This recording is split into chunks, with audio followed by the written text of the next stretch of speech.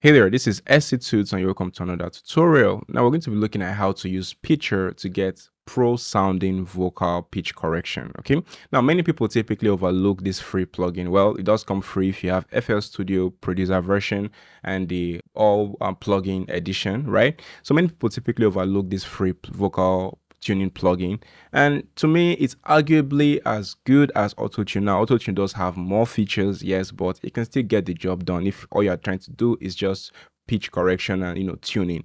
So let me show you how you can use this in your own projects and your mixes to polish up your vocals. So right here, it may seem like it's a lot going on, but trust me, it's not really much going on right here. It's really easy to use. So right here we have perhaps the most important part, which is setting the correct key. Okay, because if you don't set the correct key, the plugin is going to be giving you really bad results, as with any pitch correction plugin, by the way. So first we need to know the key of our instrumental. All right, so the key of our instrumental, if you don't know the key, you can just open up a website just called tunebats/analyzer. So if you do not know the key of your instrumental or your beat, simply open up this free website called tunebats.com/analyzer, then drag and drop your beat into it, and it's going to analyze and tell you the key and scale. Okay, so I already know that the key of this instrumental is F minor. Okay, so I'm going to come right here, it's already in minor, so I'm just going to come to F. Okay, that's set already. Okay, so and also make sure that it's in the first effects in your vocal chain. Okay, right here you can see I have other effects loaded up right here.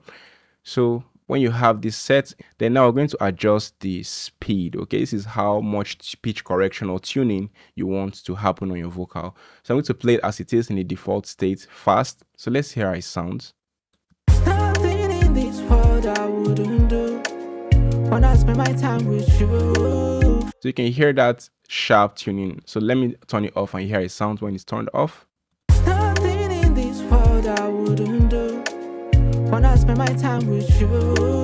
This one will be a prefer. So while the artist is really good, but there are some flat notes in there, that's what we're trying to use Pitcher to correct. So I'm going to turn you back on, and you'll typically want to adjust this to your taste. Okay, sometimes you may need to go as fast as this, but most times I do use it just around the medium settings. Okay, and if you want a more natural pitch correction, you may want to go even down to the slow region. Okay, so let me have it right here in the center of the medium range, and here it sounds.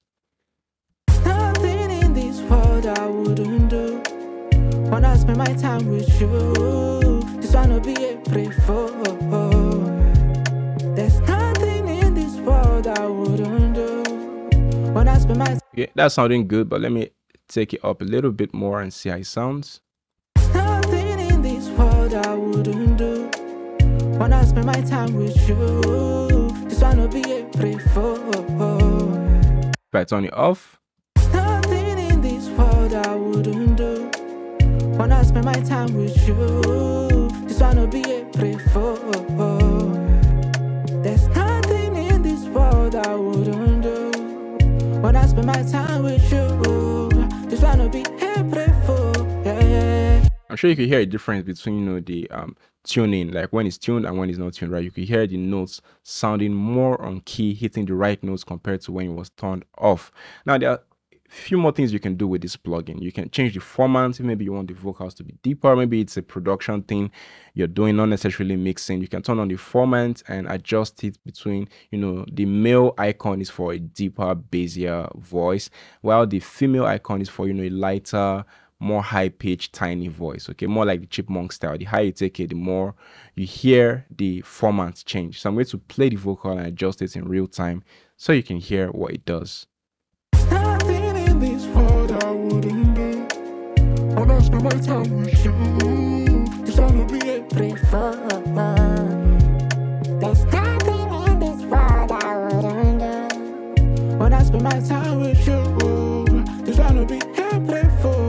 Yeah. Can you make me realize? So that sounds interesting. So you can use this as a layer up to your lead vocals if it's a production thing you're doing. But most times if you're just mixing, there should rarely be any reason you want to adjust the format of, a vocal. Just the retune is fine. Now the fine tune speed typically is if you want to change the key. Okay, because if I change, it's going to change the sense if I press play. Nothing in this world I wouldn't do When I spend my time with you, just wanna be a pray for. There's nothing in this world I wouldn't do. So you can hear it detuning the vocal, okay? So sometimes you want to detune your effect, your sound, then again, if it's a production thing, okay? But I recommend, you reset it, okay? Just leave it in the default section, okay? And then when I press play again, let's hear the before and the after. There's nothing in this world I wouldn't do.